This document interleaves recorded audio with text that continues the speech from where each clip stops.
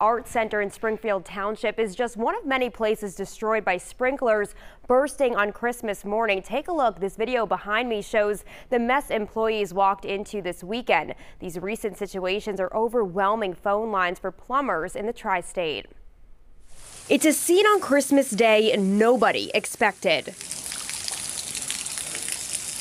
It was pouring out the doors, pouring downstairs. It was pretty devastating.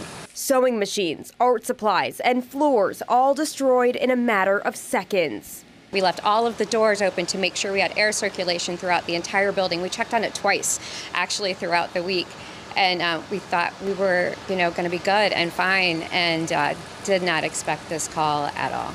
Executive Director of Arts Connect, Kimberly Flam, tried to prepare, but the dramatic drop in temperature was too low for appliances to withstand below 0 degrees.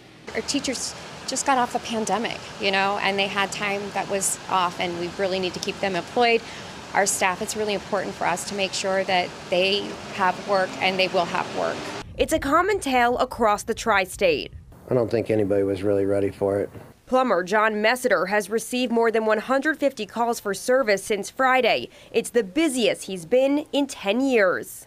Probably turned 200 people away. That's really not an exaggeration. I mean, it was a lot. Dups Plumbing tells its customers the best thing you can do in extreme cold is to keep your home as warm as possible. That's the biggest thing. When it gets cold, the temperatures just drop, and there's not really much you can do except just try to insulate and heat as much as you can. This building that housed art and creativity for hundreds is crafting a new path forward. The heart and the soul of this place is in our students, it's in our staff, it's in our teachers, and we just want to keep that going the best we can. The Executive Director of Arts Connect tells us they are looking to use the Grove Event Center behind their building to continue classes.